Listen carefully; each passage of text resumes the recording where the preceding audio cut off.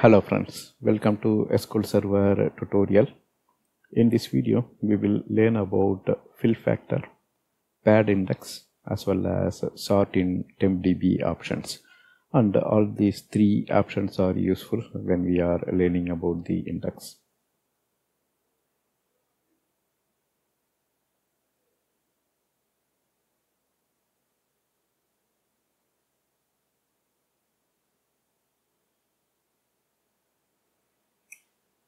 We know that index occupies disk space to represent its data structure. So the data structure is involved in both clustered as well as non-clustered indexes. We know that leaf node contains data pages.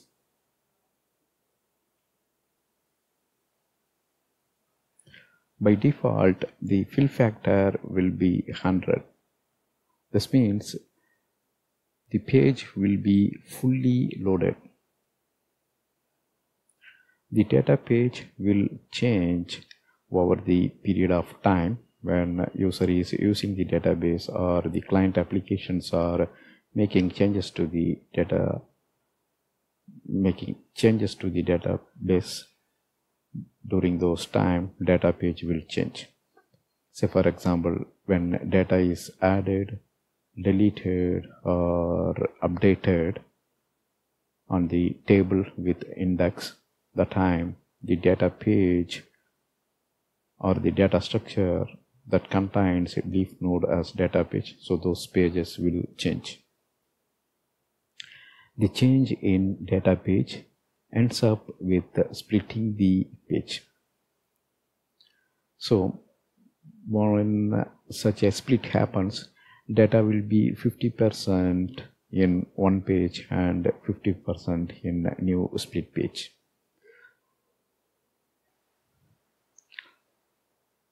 So the change in data page ends up with splitting the page.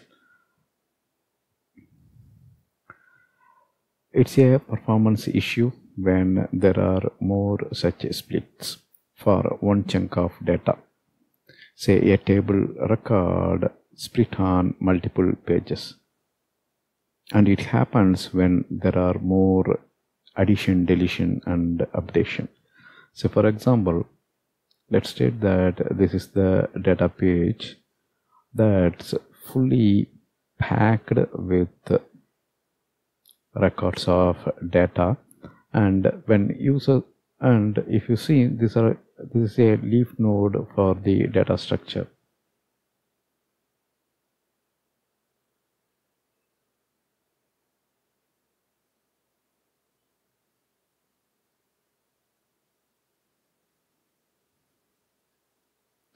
Right, so and it is by default fill factor of 100, and let's state that the page is fully loaded when some modification or updation is performed that expands the data, then this will be split into two pages.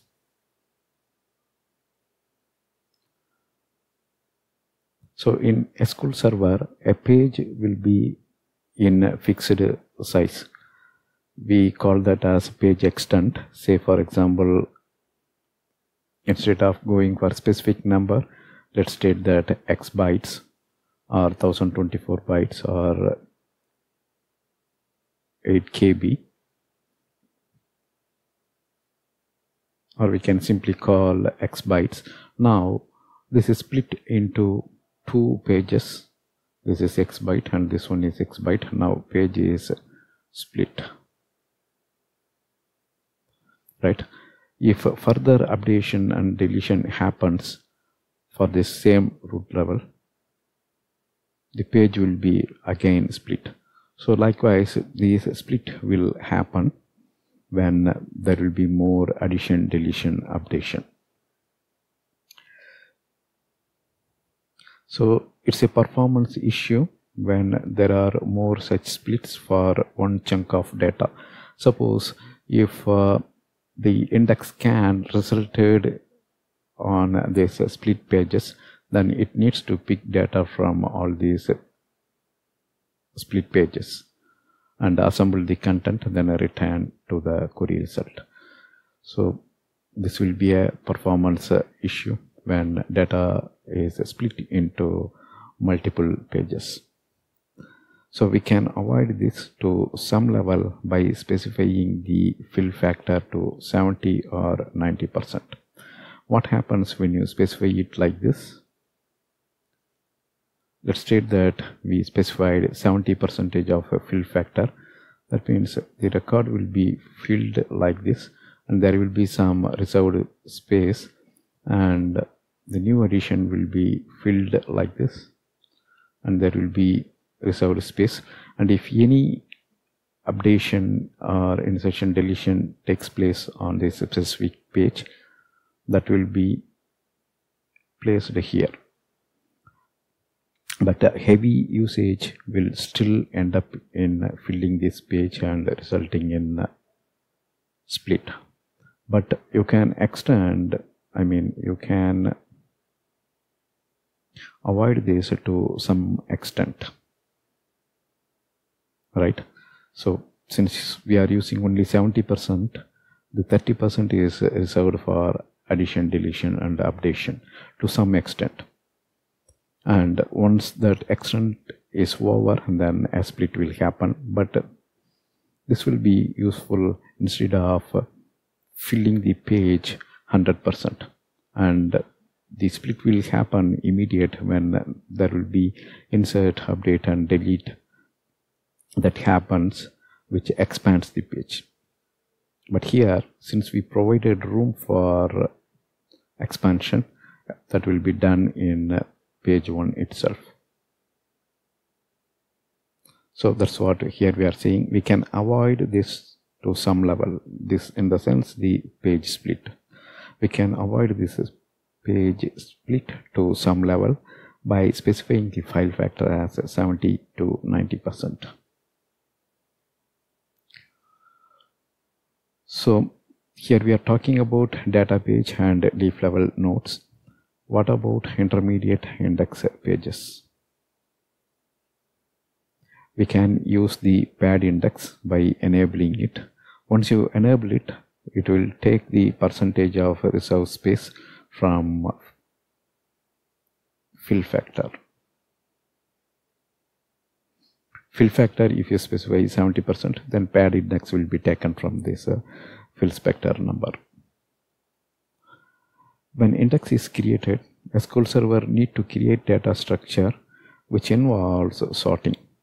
Now let's think about a database table which contains 75 million of records, or let's state 1 billion record.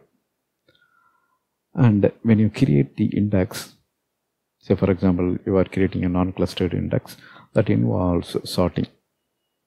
So the sorting will be a costly operation since there are 1 billion of record, and we know that the database may be busy serving the client request. The client request may involve many query, and that involves the disk I/O.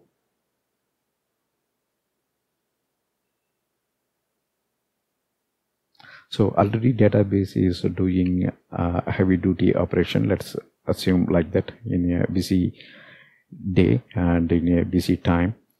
During that time, if you perform index creation that involves another heavy duty operation that needs sorting and disk I/O, then the disk I/O will be highly loaded and the connected clients or user will see a performance issue because of racing condition between the disk I/O. That's on this costlier index creation operation, sorting, as well as user query retrieval that takes place in the database, which involves disk I/O. So when index is created, SQL Server need to create data structure which involves sorting. So when you create a new index and the index needs sorting needs accessing the disk IO. So this will make more read and write operation. Sort in TempDB option moves this disk IO to temporary DB and its containing disk. Let's say this is disk 1. All main DB operation goes place. All main DB operation takes place in this disk. Let's assume like that. And when you state perform sorting in TempDB, the sorting goes to different disk that's tied to the TempDB.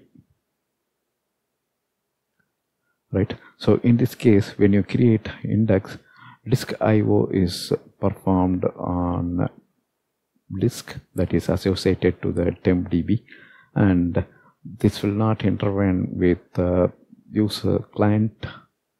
user's disk IO operation. So thereby the disk IO is segregated to a different disk. So the database tuning guide suggests to keep TempDB in a disk which is different from the disk containing the original data file. So that's the reason why they ask to keep TempDB in a different disk. Alright, so if any TempDB related operation is performed, that will be done in a separate disk, and there will be a different disk IO interrupts that belongs to a disk which is different from the disk in which the original database files are stored. So there will be separate two disk IO, and the index creation, which involves heavy sorting, is not affected by the database original operation or the client applications operation. Alright, now we will go to the demo and look at how to enable FillFactor, PadIndex, and SortInTempDB operations. So we will go with refresh here. So in the last video we saw how to create non-clustered index. We will create that once again.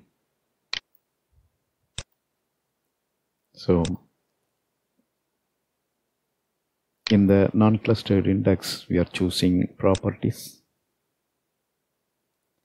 and under the options you can see SortInTempDB. By default it's false. We will make it as true, and FillFactor it's not enabled. 0 means it will use all the disk. Now we are stating 70 here. That means 70% of page will be filled, 30% is reserved for any data modification, so that we can avoid page splits. PadIndex by default it is false. Once you turn it as true, the intermediate level of index pages will have the same effect. That means 70% of intermediate index pages will be filled, 30% is reserved for any data manipulation operation. Alright, now we enabled all these options.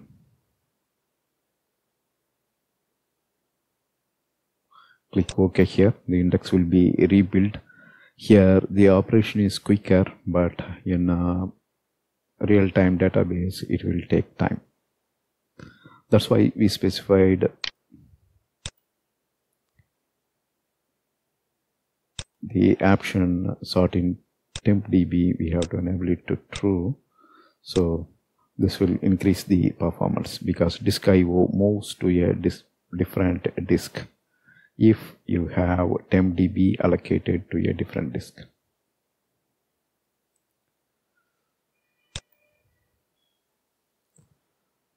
That's all here in this video. Thank you for watching. Bye.